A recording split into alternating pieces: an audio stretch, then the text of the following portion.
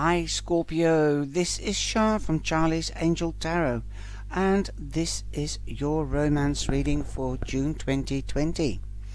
And welcome back. I hope you have enjoyed the weeklies. They were great. I've got a new deck, and you most probably have heard there will be a competition coming within the next couple of weeks, and you can win a deck of the Shadowland Tarot, compliments from the publishers, by Monica Bodersky. You also get a big beautiful book with it, and it takes you right from A to Z, and it's very easy and nice to read, and the pictures are colorful. Go and have a look at the review. It is at the end of the video, so just click on the video review of the Shadowland Tarot, and you can see all the cards. They're so beautiful, funny, and they're so quirky. There's also going to be this deck, because I had to wait for my Shadowlands for so long because of the coronavirus, and I wanted to do something nice in the tea room and interact with my beautiful cyber angels. I just wanted to give away one of my decks because I've got lots of them anyway. And also then my deck came, and then the publisher says, well, there's another one on the way, so you can give that away to one of your beautiful viewers. Just go and do something, invent something. So I have. And you, whilst I'm talking to you, you have the purple angel feather, and I'm just looking up in the book where I can find them. So I'm using the Shadowland Tarot, and I'm also using the the Enchanted Dream Tarot. I think they're beautiful. And I'm using the romance cards, and I'm using the angel feather like I just said. Okay, purple. You've got the purple one, so it's a spiritual color anyway. Okay, let's get started. Now, if you are a new viewer, welcome to the channel, and I hope you will subscribe and hit that bell. Then you'll be notified when new things are going to happen, and I will also keep you up to date about the website in the community tab. So keep that in. Keep an eye on the community tab and also on the website. Okay. So that you if you want to join in the competition, then you must be a member. Okay, as simple as that. You can find information below the video, and just in the right hand corner there will be a white little circle, and that will take you to the website. It's as easy as that. So go and have a look at your weeklies, and have a look at the reviews. I've got a couple of reviews. You're beginning the first week in June. You're beginning with the 10 of Pentacles. New beginnings, endings. Perhaps the ending of being stuck at home, and you can go back to work and earn money again. Wow, wow, wow. Great stuff. And you've got the card of Justice. Justice. So if you are in a judicial situation and you're filing a claim, you will get money. Okay, besides that, the Justice card also represents Libra, Scorpio, as this is your reading for June 2020. So Scorpio, if you are in judicial situation, then justice will be done. You'll get what you deserve and the other.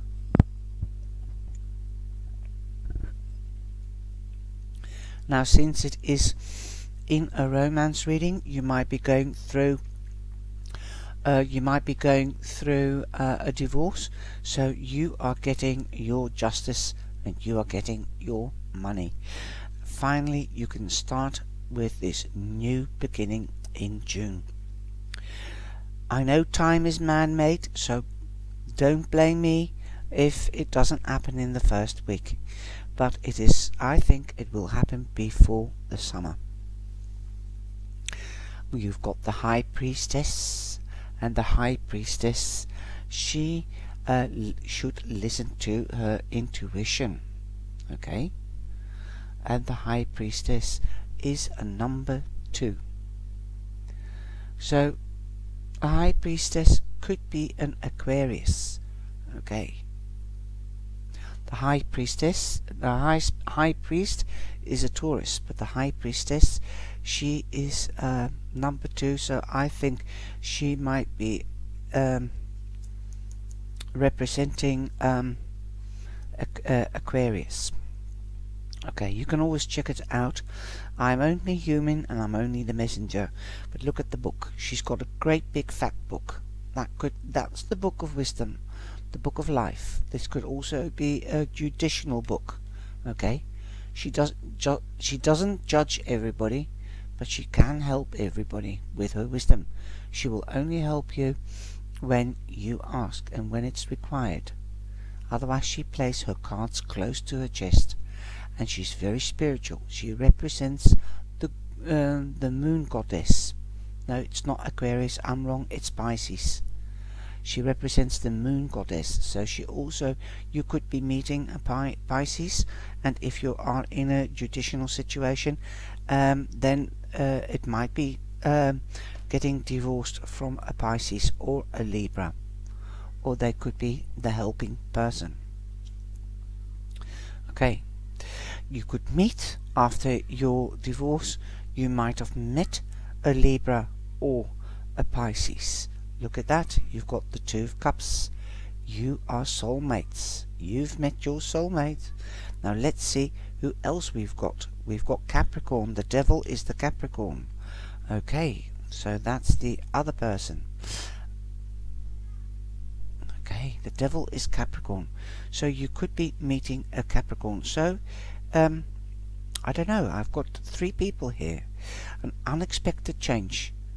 So if you're divorced and you haven't met anybody, or if you're going through a divorce, then there might be a Capricorn, Libra, or a Pisces helping you with your emotions, and listen to your spirituality, your spiritual side, and your intuition, and get those emotions in control. So one of these people might actually be helping you getting balanced. But you have a soulmate, or you're going to meet a soulmate in June, unexpectedly, because the Tower means an unexpected change. Something wasn't built on proper foundations. Wow. So perhaps that is why you're getting divorced. Perhaps somebody had bad habits, addictions, bad habits, a snarly, not being a real partner, being too selfish, because the devil is selfish, or manipulating. Boom. And that's why you're getting separated or divorced. And it came unexpectedly. You thought it would last. But you've got number 16, so that's a 7. Luck is on your side. You know better. You don't want to stay with somebody that's manipulative, or snarly, or egotistical, or egoistic. Alright? Because that is what the devil also is. He isn't friendly. We all know he's the negative side. And I'm not saying that Capricorn is negative. He just represents, unfortunately, Capricorn. Okay, you're moving home. You're moving home, and you're going from rough waters to quieter waters. You might be moving home or going on holiday. You are going to celebrate. And yes, I would celebrate if I was separating from the devil. Because don't you want to be yourself? You don't want to be anybody's backbone, or you don't want to be anybody's servant. Everybody belongs to themselves and to nobody else. If you are in a relationship, it should be balanced, like the scales here. Give and take. And I love this reading for you, Scorpio. There will be celebrations. You've got the Knight of Cups, so there will be an offer, perhaps of a job, perhaps of love. This could come from a Cancer, a Scorpio, or a Pisces. Again, Pisces. And you've got the Magician. Make sure that you are the magician, that you are in control. You have all the elements to make it happen, this new beginning. Okay? And, you know, be honest, be clear.